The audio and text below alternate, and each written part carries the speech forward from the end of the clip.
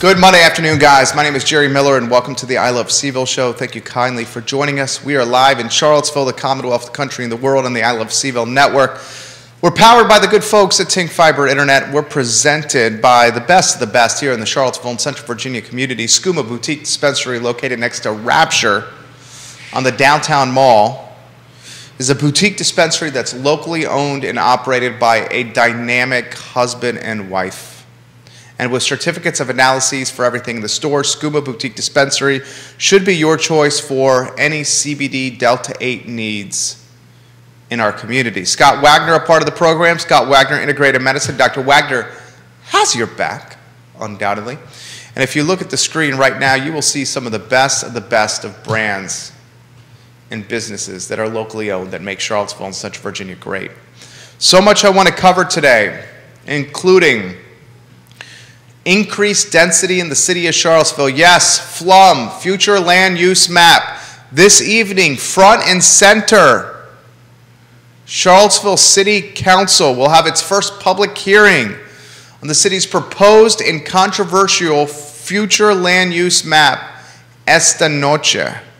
Of course, this map would eliminate designations for exclusively single-family house neighborhoods, which creates the ability for increased density and different types of structures and neighborhoods in our 10.2 square mile city. We'll talk about that today on the I Love CVille Show. I want to relay my grocery store experience and how sticker shock is something that is very real for those purchasing gallons of milk, loaves of bread, packs of bacon, bushels of wings, sliced cheese, and just about any grocery imaginable in stores across the city, the county, and Central Virginia. We'll take a look and reflect on Notre Dame beating UVA football like a drum. Yes, the Fighting Irish beat our Wahoos like the little drummer boy. And I'll tell you, it wasn't pretty, and yes, it was on national television, and it really puts in perspective Brennan Armstrong's value to his football team. Virginia basketball got an important win over Radford, an in-state rival. And you saw in that Virginia basketball game, as three players hit double digits in scoring, led by Mr. Franklin, the Indiana transfer, that when this team plays to its capabilities, Virginia basketball is a team to reckon with. The center, Shedrick, is a guy that has tremendous upside. He's long, he's quick, he can jump, he's physical, he's versatile. He reminds me of a leaner, more athletic Jack Salt, who is more skilled in the post than Jack Salt. The transfers, Gardner and Franklin, one from ECU, one from Bloomington, Indiana, by way of the Indiana Hoosiers, are our two best players. Mr. Gardner and Mr. Franklin are two best players, our two best scorers, and it's by a long shot. We're going to need a third option, and I'm not sure if that third option is Beekman. I'm not sure if that third option is Shedrick. I'm not sure if that third option is one of these guys that are coming off the bench. I mean, Cody Statman has had ample opportunity to prove himself in a Wahoo uniform, and he has not done that yet. Kie Clark, who's the heart and soul of this team, my wife's favorite player, one of my favorite players of all time, a guy who will live forever in the minds of Wahoo basketball nation as arguably the best assist maker in that game where he threw that dime to Mamadi Diakite. That pass, the greatest pass I think I've ever seen in a crunch time moment. Kihei, for all the props and praise we give him, and I am Kihei's #1 evangelist. He's the heart and soul of the team. He's got hustle and chutzpah for days. But scoring, due to his limited stature, is not his cup of tea. A third option is going to have to rise to the occasion for this team to go deep in March. We'll take a look at Virginia basketball today on the program. Burger King, its parent company, has purchased Firehouse Subs for $1 billion. $1.1 billion to be exact. Burger King and its parent company, Restaurant Brands International, has purchased Firehouse Subs for over $1 billion. We'll take a look on that, how that could impact the Charlottesville and Central Virginia landscape today on the program. Johnny Ornalis, welcome to the program. Your comments, your thoughts, your praise, welcome here on the I Love CVille Show.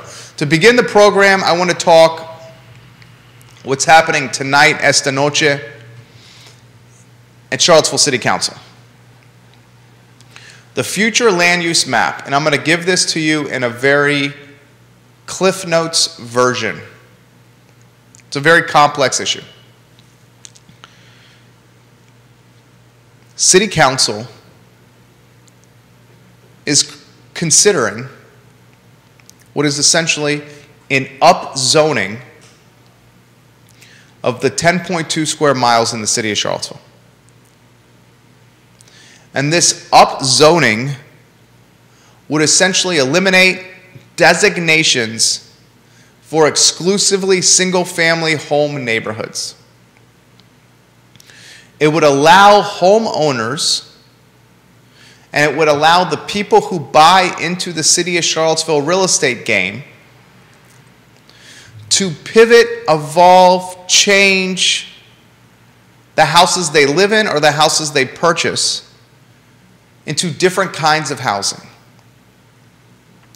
Duplexes, triplexes, quadplexes, cottages in the backyard, granny suites, in-law suites, an ADU to help offset the cost of mortgage.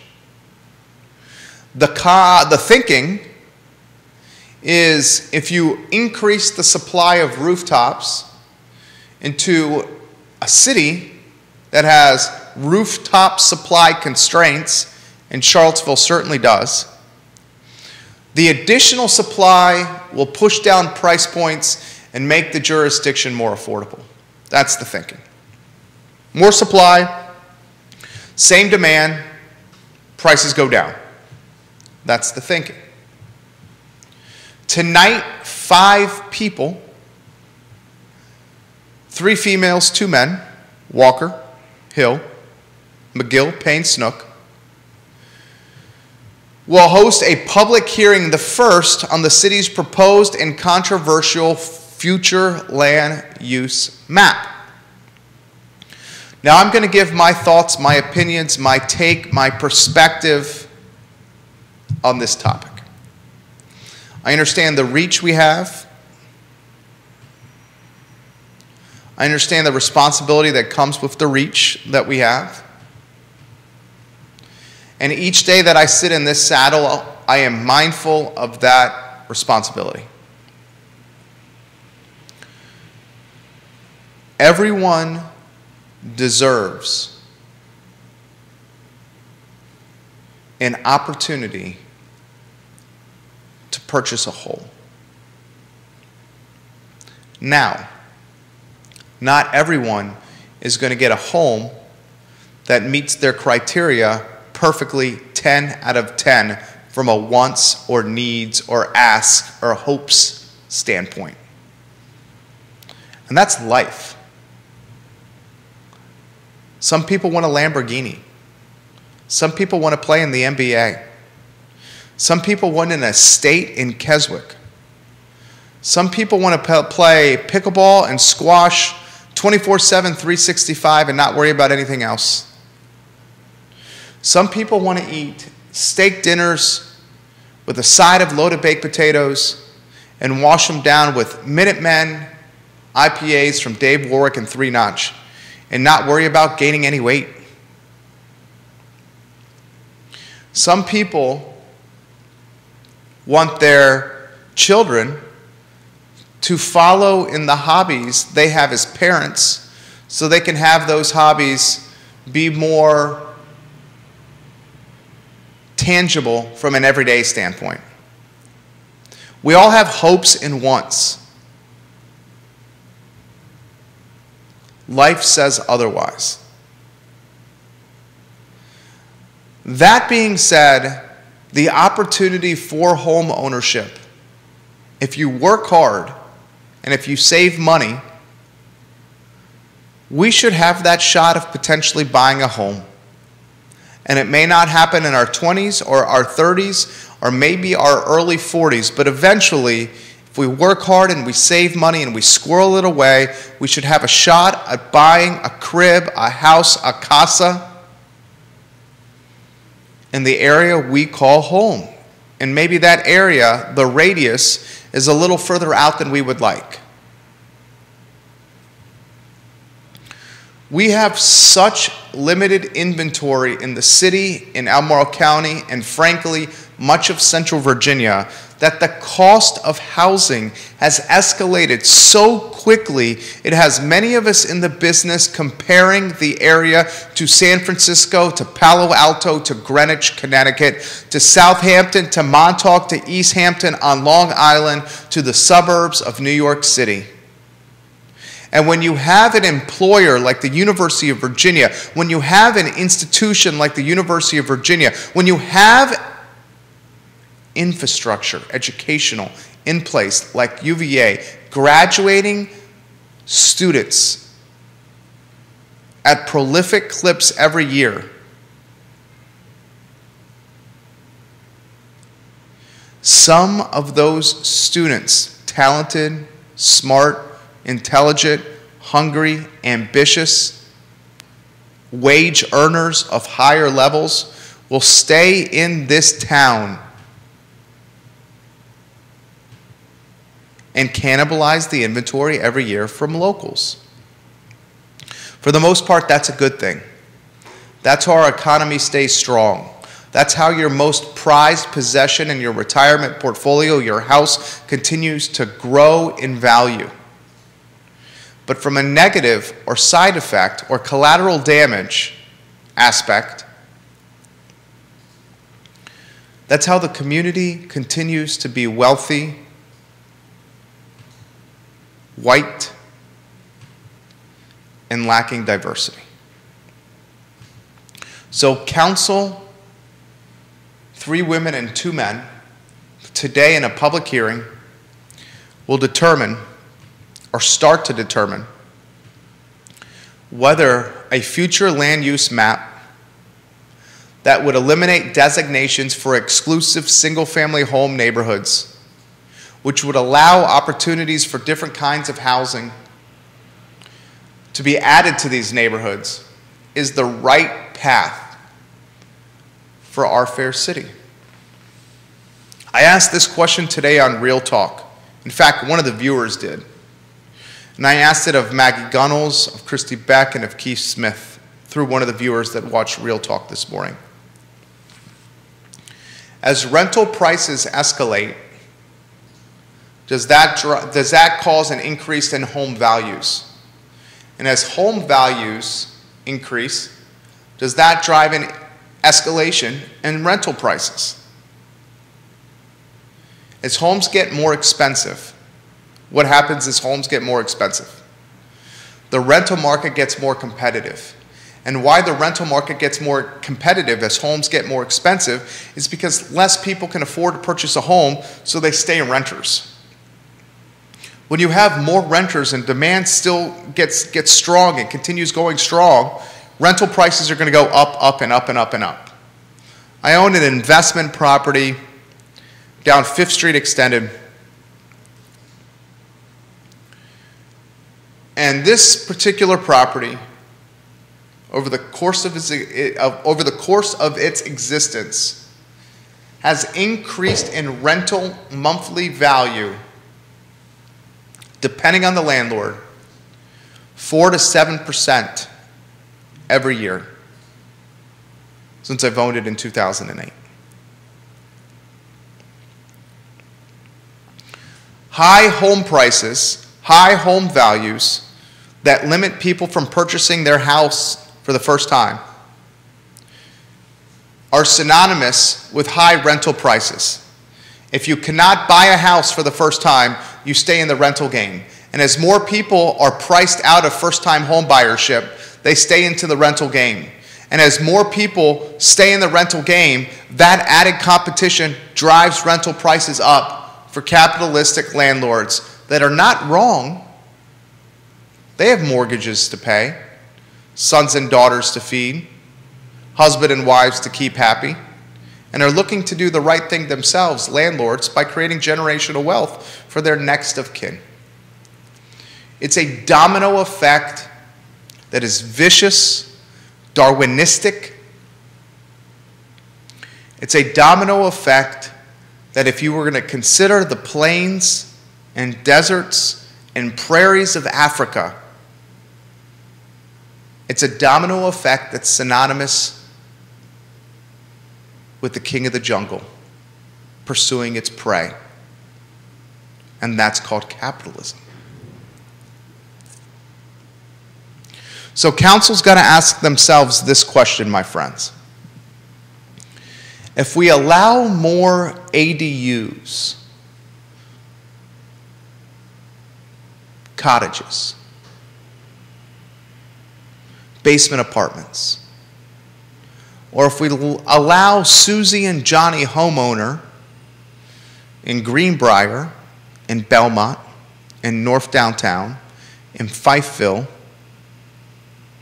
on Rugby Ave, Rose Hill Drive, Preston Heights, Prospect, Orangedale, and we allow Susie and Johnny to pivot their homes from single-family detached structures that are only for one family and evolve them into duplexes, triplexes, quadplexes, granny suites, cottages in the backyards, and basement apartments. Does that additional supply create affordability? If we uptick the opportunities for people to rent, you create more spaces for people to live from a rental standpoint. The additional supply of rental rooftops should potentially lower the price of rent in the city, which would create more disposable income in the pockets of renters that they can squirrel and save for home ownership eventually. On paper, the idea makes sense. You got to ask yourself, how many of the pieces of property that go on the market, what percentage will be purchased and scooped up by enterprising, entrepreneurial, capitalistic, business-focused developers, landlords, remodelers, and people in the house flipping game? Do I say a large percentage of that? No. I don't think a large percentage will be. Do I say a small percentage? Much closer to the small percentage than the large percentage, but still it's going to happen. The future land use map is the best path possible, at least that I've seen,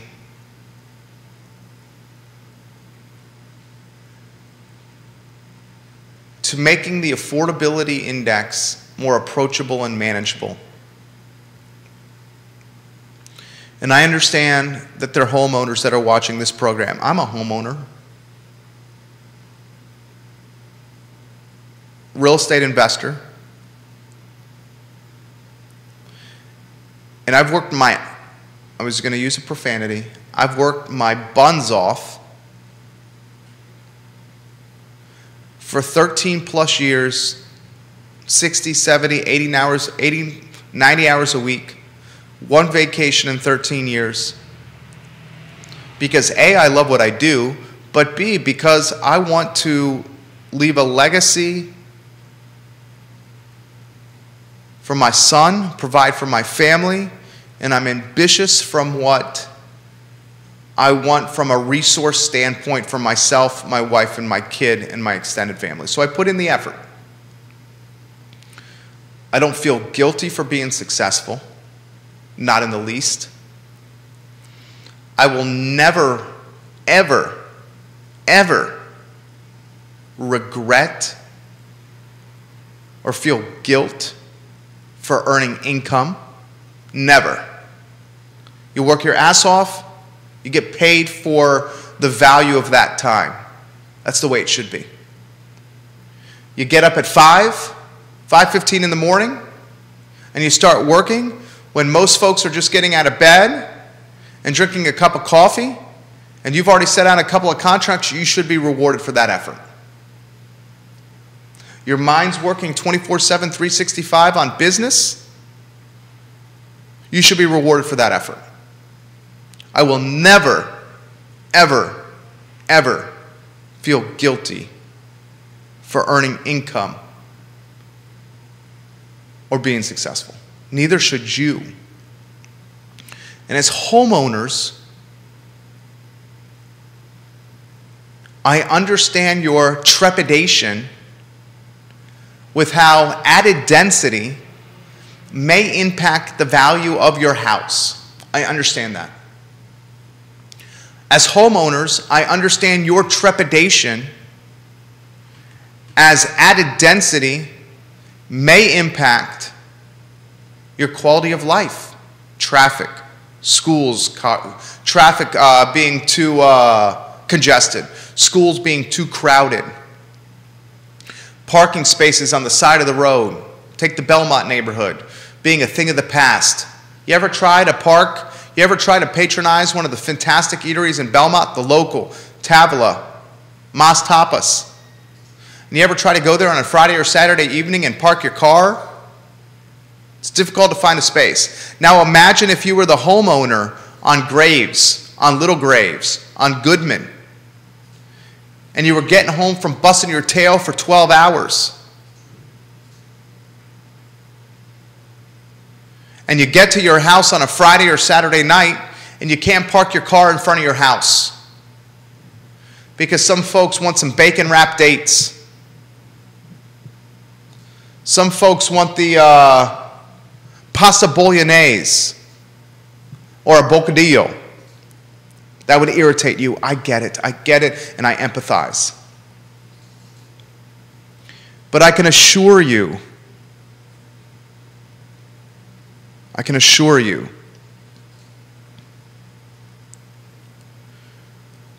the downfall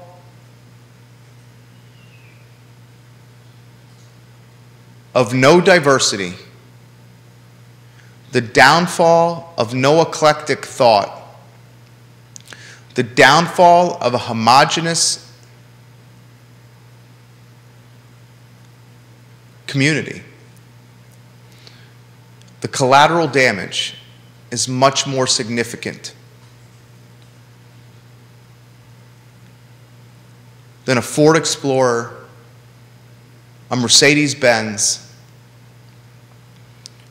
a Kia electric vehicle, a Toyota Tacoma parked in front of your house on Grave Street on a Friday or Saturday night.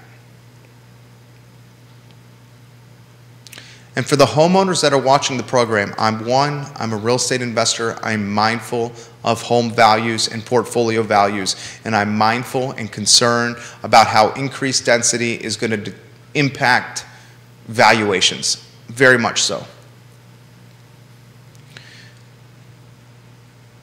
I'm going to offer a word of encouragement.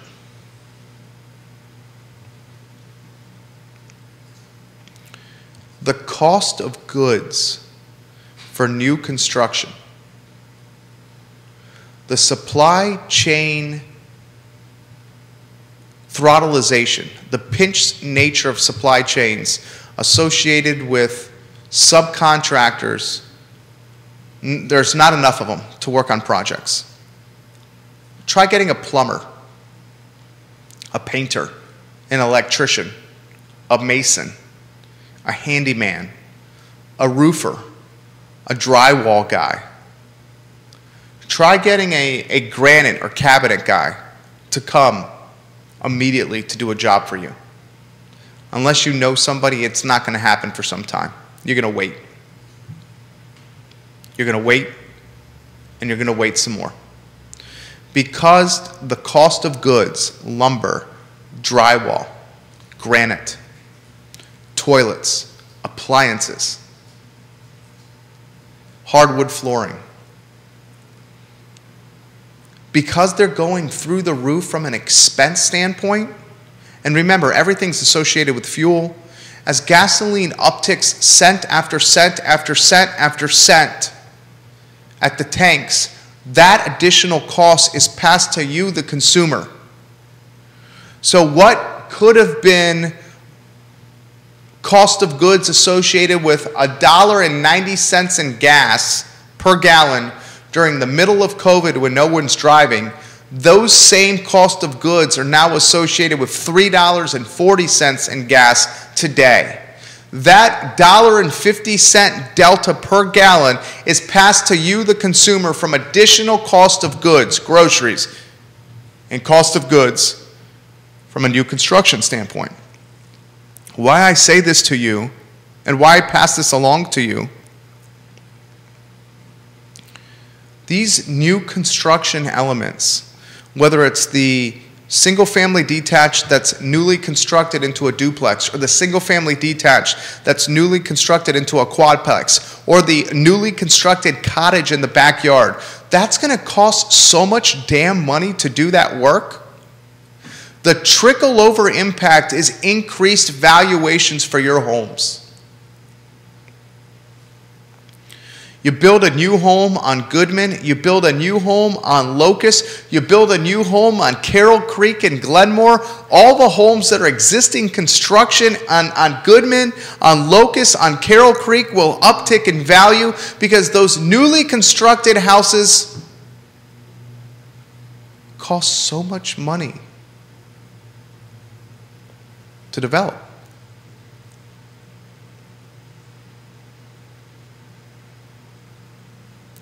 So I'm not buying the decrease in home valuations associated with density. And my jury is still out on quality of life impacts with added density. Additional people means more tax base. More tax base means more money for local government to allocate to schools, to building a brand. And the situation, the problem, the conundrum, the dilemma that's in front of us today, when it's all said and done, it's a good one. It comes down to this. Are you ready? People want to live here. They want to raise their family here. They want to spend generations here.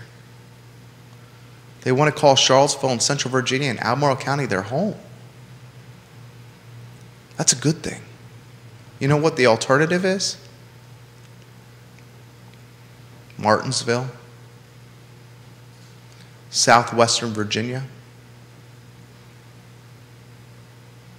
parts of West Virginia, afterthought communities associated with coal mines or trains, or communities once stops on the James River. People want to live here. It's a good problem. People want to live here. Now, we just need to empathetically and strategically and purposely manage that demand in the most equitable fashion for our constituents. That's what we got to do. It starts tonight, this evening. Esta noche.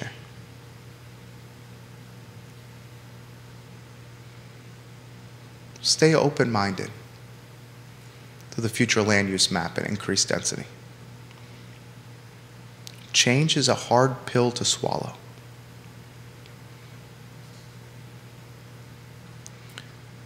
But this pill we're swallowing may in fact be vitamin C and vitamin D that is good for the soul and the heart, the body that we call Charlottesville and Central Virginia.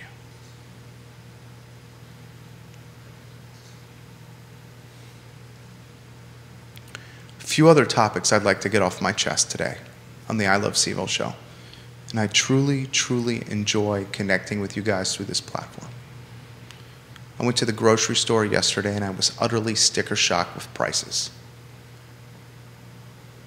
The increased cost in groceries are undoubtedly impacting our citizens and residents that are already living on the margin. That disposable income to pay for the added grocery costs has got to come from somewhere. Be empathetic to this, please. A couple of other items. Notre Dame beat UVA like a drum on Saturday night, like the little drummer boy. It was ugly. We saw the value of Brennan Armstrong, who could be the most valuable player to any team in college football. Without Brennan Armstrong, it looked like the Kansas City Chiefs were playing the Little Giants of the Thomas Jefferson Youth Football League.